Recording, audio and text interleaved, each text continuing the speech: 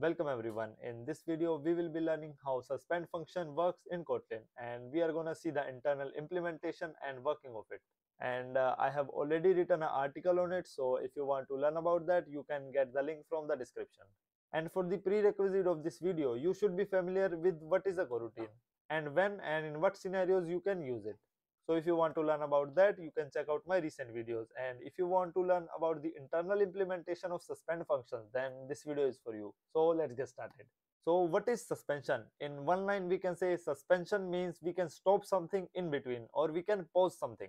So let's take some example here. Suppose at this point you are starting a video game and after some time you just reached a checkpoint inside of your video game. So what you can do is you can save the current state of your video game, and then what you can do, you can close your video game and then you can continue with other tasks. Suppose you have to watch some videos or you have to do some other task, then you can do those. But after all these tasks are completed, then what you can do, you can again go back to your video game and just start playing from your recent checkpoint. So you can just resume your play, and that is it. You can just see this is the best example you can consider for your coroutine. So a coroutine is running, that means there is a suspendable computation that is running, and you can pause this in between, you can save the state, and once all these things are done, then you can continue. And while it is suspended, then you can also do other tasks. And in Kotlin language, if you have to do such things, so if you have to run a coroutine, then that should be inside of a suspend function.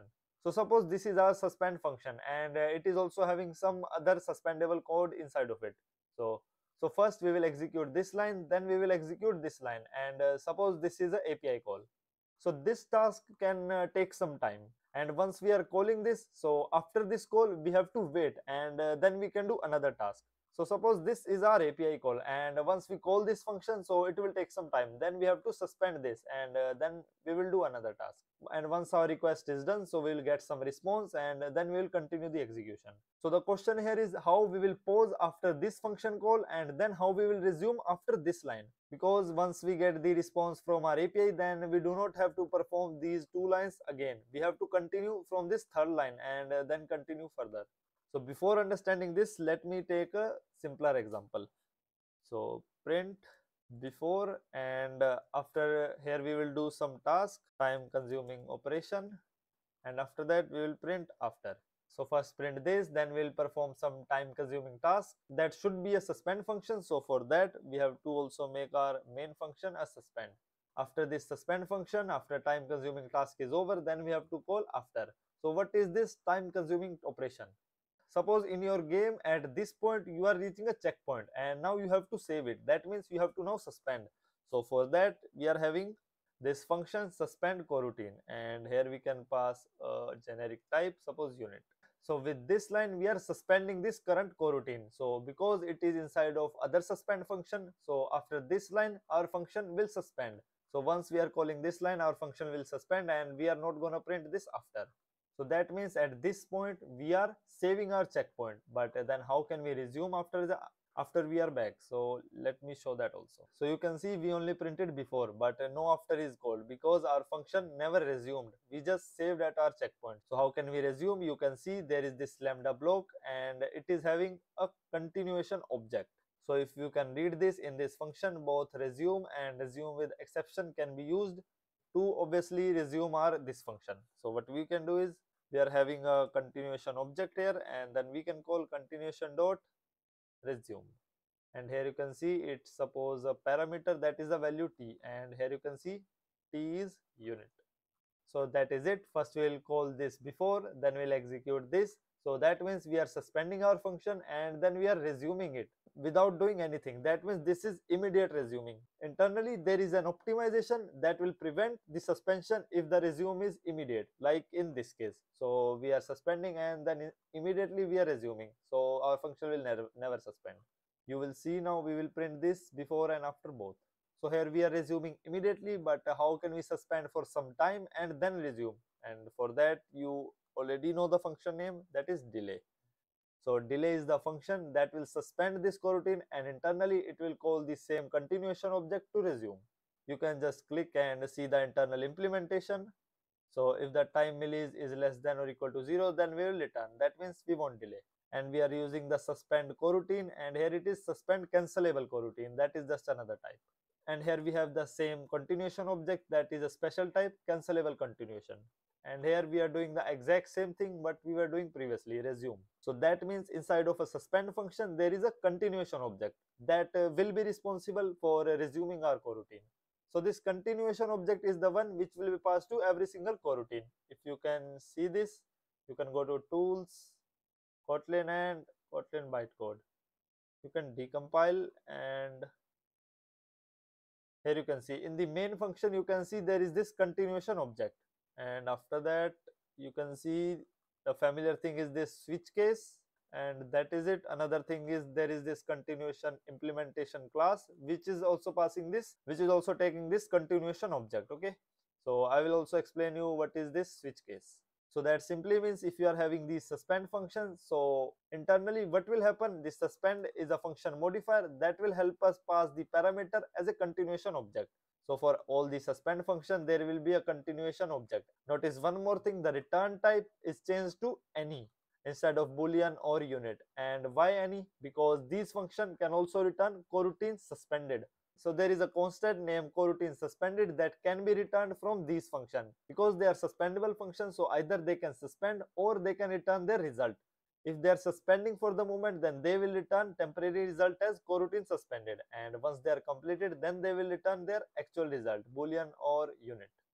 So now let us understand what is this coroutine suspended and what is the scenario for this resuming the coroutine, resuming the suspend function actually. So here if you see, our function can start from 2 points. How it will start from 2 points? First, if you are calling it for the first time, so it will start from this line number 8.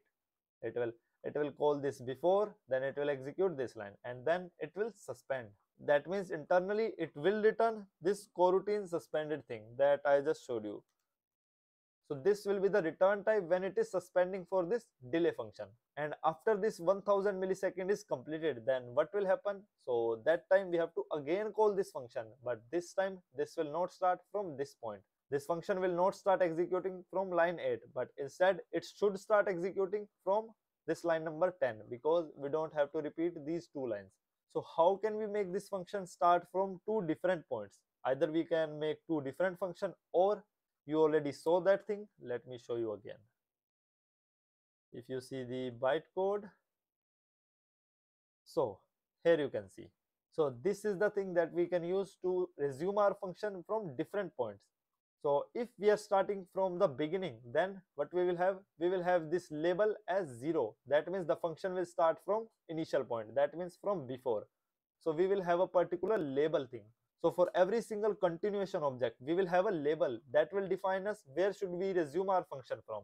Initially, the label value will be 0. That means we will start from initial point. And here you can see if it is 0, then we are using this before, and then we are simply printing it. And after that, after this line is printed, then what we are doing? Before calling any suspend function, so what we have to do? We have to increase our label pointer. Here you can see. So continuation dot label equal to 1. That means before calling any suspend function, we have to increase our label. So we increased our label. That means when this function is again called, so our label value will be equal to 1. So we will not execute this line next time, and we will directly call this line. Don't worry, I will also show you the toned down version of this whole thing, and it will be very simple and easy to understand. So here what is happening? We are just increasing the label value, and then we are calling our coroutine. We are calling our suspend function. So after this suspend function, it is suspended, so it will return coroutine suspended. And after we are resuming, so now we will know that label value is equal to 1. So we will go to this line and only print after. So here is a toned down, or we can say simplified version of this thing, what is going on under the hood. So suppose this is my function, so there will be always a coroutine continuation object because it was a suspend function and it can return unit. So initially this continuation dot label value will be 0 by default, and will print before. Then before calling any delay, before calling any suspend function, we will always increase the label. So label is increased, then we will call this delay function. So this function is being called here with the continuation object. So if this function is called, so internally it can do two things. Either this can return that coroutine is currently suspended, or it can resume. So if this value is returning us this coroutine suspended, that means we have to suspend from here also. That means we are suspending from this function and we are returning this thing. So this function is returned now. So that means this function ended, but then how we will be calling this line? Again, the continuation object will be calling the resume function, and it will be calling this function again with the same parameters. So it will have the same continuation object, but this time the label value will be equal to 1. So label value is equal to 1, then we'll go to directly this point, we will print after, we will return unit and ended. And suppose at this point the delay function is not returning us this coroutine suspended return type. So if delay is not returning suspended, then we will simply move ahead to our next point, and label is already 1, so we'll print this line and finish. But the main point where you might be still confused is how we are calling this function again. So here we are returning with this suspended call, with this coroutine suspended value. So how we are calling this function again? That you can find inside the implementation of continuation object. Let me show you. So after so many simplification, you can consider the implementation of continuation like this. You can also see this thing here.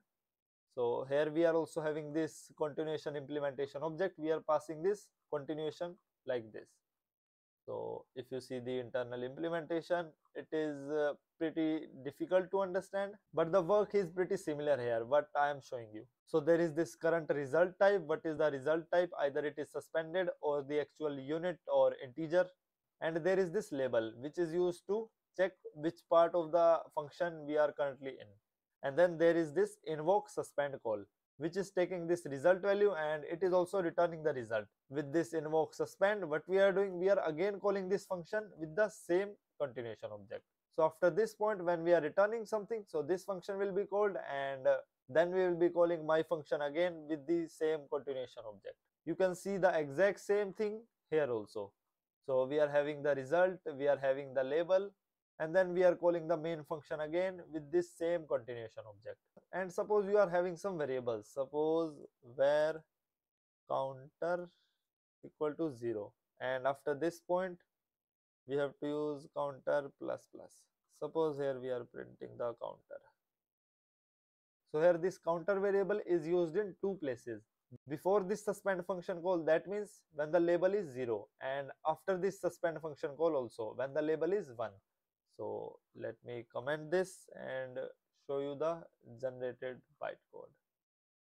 This counter variable will be also stored inside of our continuation object. So inside this you can see there is this integer value, and here is this counter, and we are saving it here. You can see. So we are initializing it in our case 0, and in case 1 we are incrementing it. Kotlin version of this thing might look something like this. So this is my function, this is continuation. So the counter will be initialized with continuation dot counter. If it is 1, then we are reinitializing it with 0, and if the label is 1, then we are simply incrementing it. And the rest of the things will be similar. We just have to save it before we are calling any suspend. So I hope this thing is also clear. And if you want to see the internal of any continuation implementation, then it will be like this. So here we are having this continuation implementation. So it will be something like this. So we will be having a result, we are having a label, and then we are having a counter if there is a counter here. And for our resume with function, we are doing this thing. First, as I show you, we have to call this resume with our return type that we have to return from function, and then we are trying if this function is returning us coroutine suspended, then we are returning. So this line just returned, and after our result value will be changed, so we will be calling this function again, and now this time the coroutine suspended will not be there. There will be an actual result from this my function, so that will be returned, and then we will actually call this resume with. So I hope now you understand what is this resume with function, what is this suspend coroutine that I just showed you here, this function. So now let us see our example here. We are making any API call. So first we are at this point. So initially the label is 0. So we are at this point, and before we are calling any other suspend function, so we have to increase our label, because this is a suspend function, so our label in the continuation is increased, and then we are calling this function, and right now it is returning coroutine suspended. So because it is suspended, so we are returning from this function, and now we are waiting. When will be the return type of this function is changed.